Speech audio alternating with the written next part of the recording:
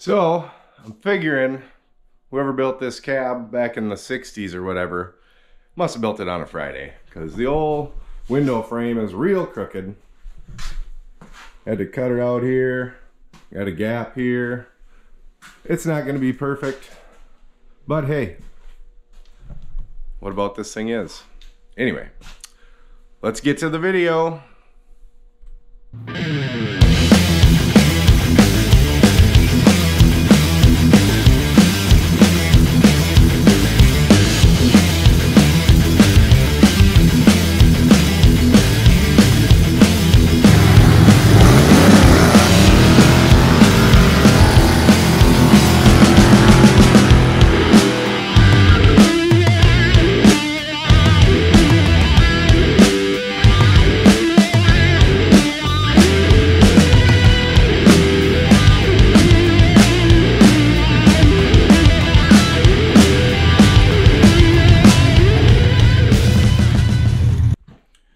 Hey everybody, welcome back to Rink's Garage. We had a couple oddball jobs to do after we got done with blowing snow with the old snowblower, but got them finished up and we got the snowblower back in the shop. Got a couple issues to take care of. We got to align this shaft up.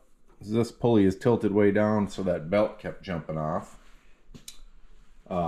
Another thing, it slobbered quite a bit of snow out of the chute, so we're going to take and then close the chute part way up just to try to get some better airflow to throw the snow out a little better.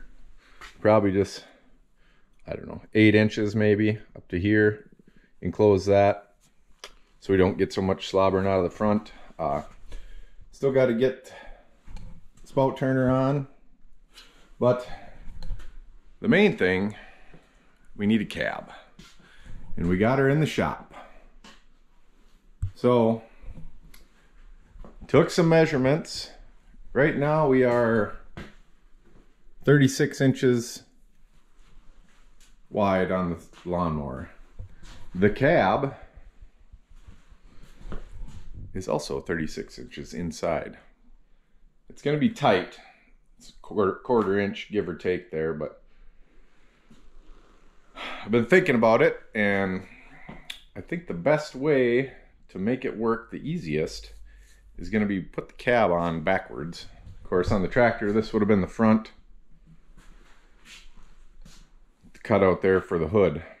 But I'm thinking if we put it on backwards and we just get rid of this stuff, possibly this window, I'll have to see how high we got to end up. And if we can take this framework out of the back, and this will slide out on the outside of that, we possibly can leave the doors how they are, rather than if we put it on forwards. Of course, them doors are going to be right here, which is no good. Climb in over the top of stuff. So first thing I'm going to do is take all the windows out. Nice thing about this is almost every piece of glass is just bolted in here with the frame. So I'm going to take all them out, get rid of a little weight, and then I think we'll unbolt all the tin work in the back and see. I probably have to cut a little bit, and we'll get her turned around and see if we can squeeze it on there and if the doors will still slide. We only need one door, so if we can get her tight on one side and leave enough room for this one door to roll, I think that'll work. So, but first things first, I'll get them windows all popped out of there, and then we'll turn around and see what we got. So I got all the glass pulled out other than the doors, which are kind of on a track in there. I don't know if I got to take that angle out of the bottom and get them out, but did some more measuring, and I don't think my plan's going to work. When I was measuring before, I was measuring from the bottom to there 4 feet so it would fit. Well, if I turn it around, this part's going to end up way out here, and I'd rather not cover up the motor just for working on it. I'd rather it stopped kind of before the gas tank come up. So I think what I'm going to do Just take these doors out and pull the top off, which is just screwed on, it looks like. So we'll get rid of the whole top for now, and then I'm just going to cut this cab down here, make it a little shorter, and then hopefully I can reuse this front frame, and I'll close off the bottom and just make the back one big door, so you can get on through the back. Seat will be in there. It's a little more work, but I think it'll look a little better and function a little better. It won't be, the whole thing won't be a cab. So basically we'll try and keep this back part with the window, back window, all that intact so we can reuse it. But take the doors out, hack this part off, get rid of the track, and that'll also get us a little room inside, because I can, if I need to, I can get rid of this piece. And then we'll just make a frame.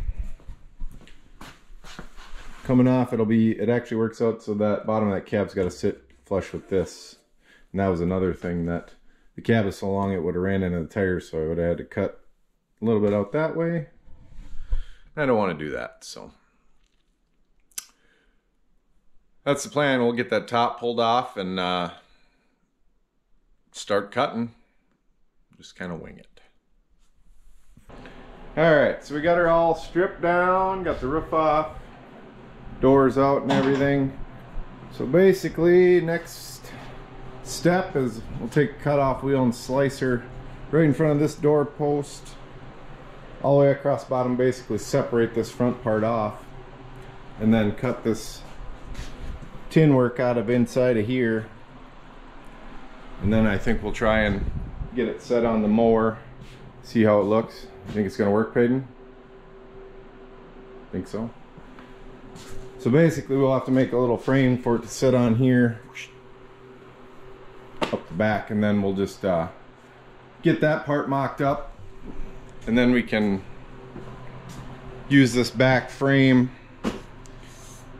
Probably up, it is curved here a little bit, so basically I'll probably cut it off here and then make a new frame on the bottom, and then we'll just put hinges here and here, and then just have the whole back open up as a door. And then we can just step in. We'll probably put like a swivel seat in there so you can hop in, turn around. So that is next on the agenda. We'll get her cut apart and set up on the mower and see what it looks like. Got her cut in half. So back so you can see it. So it should look a little better. Not quite so big a cab. Next thing, we'll throw it on probably on the engine hoist. If it'll go high enough, lift it up, slide it over the top here, see what she's gonna look like. But I think we're done for tonight. Peyton's got school tomorrow. But it shouldn't be too bad, I don't think. So we'll hit her again tomorrow after work and see if we can get her fastened onto the mower. What are you doing with them pieces of metal over there? Scrapping? So, be back tomorrow with more. Hey guys, we're back here next night. Got the cab kind of rigged up on the hoist to lift her up. We're going to try and get her on. Hoping this tube will slide on the outside of here, and it'll clamp her on. And we'll have to make a bracket for the back, of course, but I'm going to try and get her up there and just see how it's going to sit. If we can do it without tipping it over. I don't know. What do you think, Patty? What are you working on over there? What's that? A radio. Oh, the radio out of the cab? Taking it apart or what? Just taking off this. Alright. Well, we'll set the camera up and see if we can tip the cab over. Oh, I didn't even cut it. It's just ripped out of the bolt. I'm just gonna stick the wire in. Ow.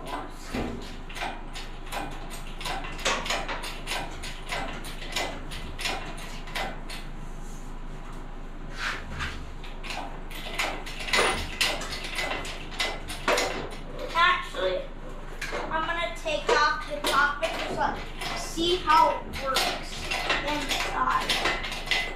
Okay? I'm just gonna take off the top and like see how. Oh dang it. There's nails on the top.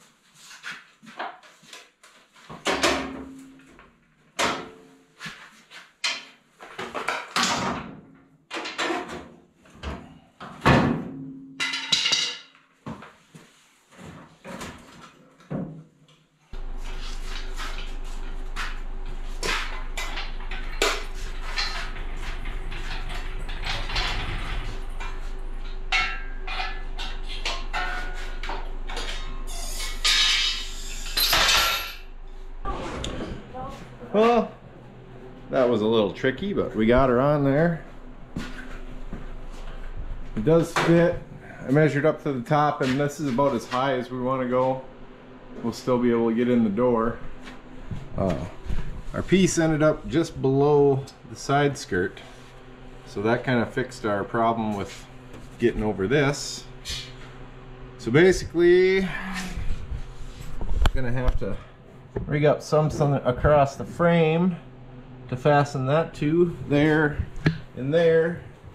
Then in the back, we want to be in front of the back tires because that can pivot side to side, so it could come up higher. So basically, we want to be ahead enough that when we put the door on, which will be an inch thick, this will still miss it. So somewhere there. Ends up pretty good. We can still get at both gas tanks to fill them up, and we'll just make a cover piece in here to seal it off. Put the two side windows, two front windows back in, and of course we'll have to cut the top back down once we get the door frame in the back, but that should give us enough headroom inside too. So next on the agenda will be getting something figured across the frame there so we can mount that cab, because it's just kind of teetering on it right now. So what'd you find inside that radio? Speaker. So I looked and I couldn't come up with any metal to bolt her on underneath because everything I got's either too light or too heavy. I got a piece of angle iron just clamped on it for now to hold it sitting level how we want it. I think it's gonna work pretty good. We'll have to figure out a seat. The only thing I'm worried about is not having enough room here. Be kind of jammed up in there, and we really don't have anywhere to put our feet. So I'm kind of thinking we're gonna have a footwell here. So when we do that back door, I was thinking maybe we will kick this frame out here with some of what's left, and then our door can have that angle on it because we'll basically be building the doors. So, but otherwise, the view ain't gonna be too bad. I'm gonna be sitting about this high, so you should be able to see out. Good vision out the sides and stuff. So, but we'll have to see if we can come up with some tubing come out from the frame, and then I think I'll just use these existing 4 bolt holes to bolt her on. Then if something happens we gotta take it off, we can just pop it off. So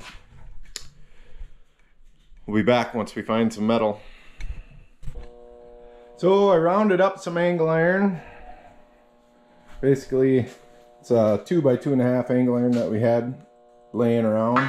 Cut the edges out, drilled some holes. So basically, we'll bolt these on the bottom of the cab. In the existing holes, they'll run crossways with the angle up. And then I can jack the cab up. And it's going to give us our height we want. And then we'll just weld them across the bottom of this channel in all 4 spots.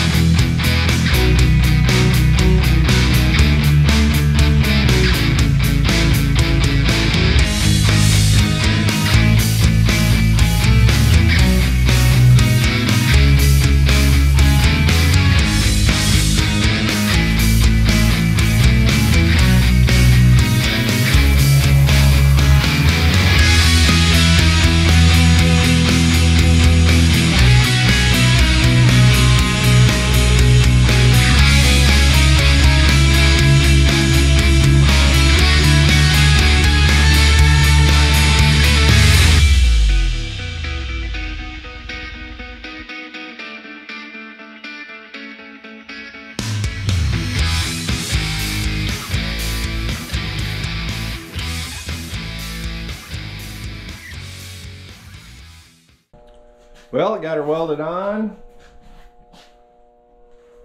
She's pretty solid. So now we got to move on. Of course, we need a floor plate.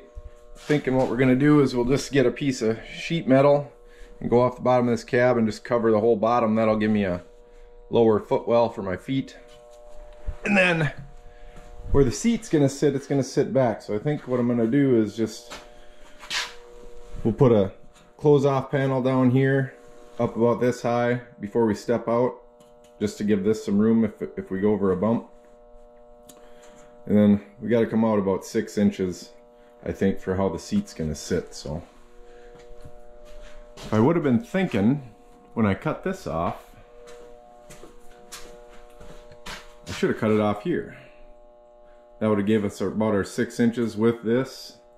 So what I'm gonna do basically is end up cutting this chunk out of here, welding it back on that part of the cab, and then we'll just do a framework down, come out and go down with another square tube, and then back in both sides, piece across here, close off panel, and then we'll cut this frame out. So basically I'll just cut the tube above the window frame down here where it bends, and then add on to it straight, frame up the door, and then we'll just put hinges on the whole back. A couple hinges on this side, so when you get in, it'll just be hop in, shut the door, seat will be there. Should have room to mount the battery back here, tuck some wiring out of the way. Of course, put the windows in, and then we'll have to do some sealing up of the rest of it along here. Get a piece across here to seal that off. As you can see, I got a giant mess going on, so I'm gonna work on getting that cleaned up, and then we'll come up with a piece for the floor pan in there, and probably get that framework cut apart how we need it there. And then of course I'll have to get some more tubing, or I don't know, I got some 1-inch angle iron, I just don't know if that'll be strong enough. But get it cleaned up, round up all that stuff, and then we'll get to building this frame. Alright, we got the shop cleaned up a little bit. I did pick up some steel. We got some 1-inch tube, 1 by 1.5, just some stuff that we had, what I could find. Cut down the back of the cab, got that tacked on, so we're about 6.5 more inches. These pieces will be the frame out of it, so I got a piece that'll go across the bottom, come down, and go back in right about here. Get our bump out. So we'll get that framed up, tacked on, and then I got the window frame cut out, of course. So basically we're gonna make that frame, get it tacked up, and we'll lay the door frame on there and we'll have to lengthen the door, of course, because that window is only going to come down to here or so. So we'll have to lengthen the bottom of that for the door. Then just got some weld-on hinges. So once we get the frame on there, we can tack the hinges on to make the door. So set up the camera and we'll get that frame all tacked together and try and get the door on her.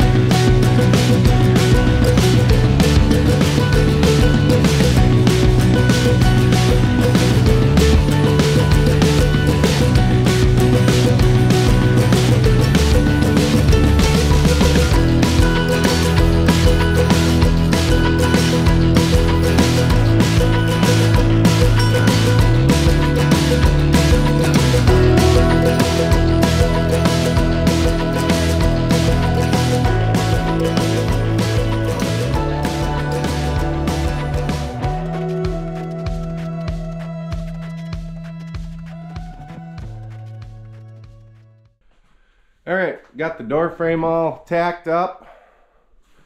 Hinges tacked on. She's not real straight. Kind of got my gap pretty close here, but this side of it's pretty ugly. Oh, when old Jimmy was building her in the factory, he didn't have her quite squared up in the jig, but it's alright. Nothing's real straight on it anyway, but I haven't tried out the hinges yet. Hopefully it doesn't fall off there.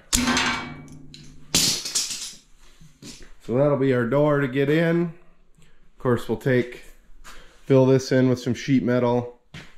Probably have to come up with one more bar across here so we can fill this in.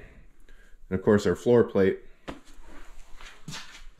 I'll have to cut some of that up, come up with a door latch,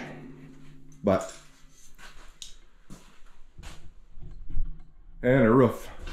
Take a measurement on that and just slice her off, throw her back up on top. So we get some sheet metal cut, tacked in. Of course, we got to fill in this piece too. So 1, 2, 3, 4, 5, 6, about 6 pieces of sheet metal, get them tacked in, and then we can throw our windows in and see what we need to do for a seat and whatever else. So we'll go get some metal cut and get her all tacked in, and we'll see what happens after that. So got the frame all welded up solid, got a bunch of sheet metal cut for all the patch panels, cover everything up. So got the floor plate, that's 3/16, so that'll be heavier. That's just going to get welded across them angles down there. So we got a nice heavy duty floor, and that'll be to the angle so you can still take the cab off if you need to. And the rest of the panels are just some, I don't know, it's 14 gauge, similar to what's on here. So we'll tack all them in, get her closed off, and then we'll probably throw the windows in it. So I'll get them all welded in, then we'll work on getting some glass in her.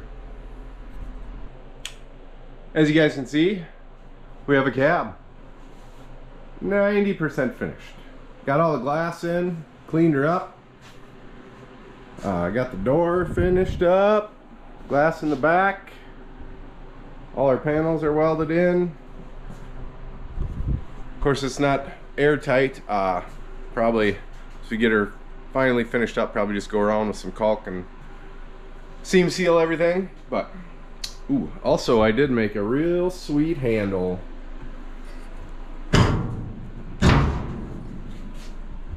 real fancy. It's a 1/2-inch bolt with a nut welded on the door. Piece of rod inside, but hey, it was cheap. So, windows are in. Got a floor in it. Now we just got to figure out a seat. Seat will sit here. It's actually going to sit pretty good. The view ain't too bad. It would have been nice to have the full window in the front, but it's going to work out pretty good. I got the roof on, screwed down. Probably do some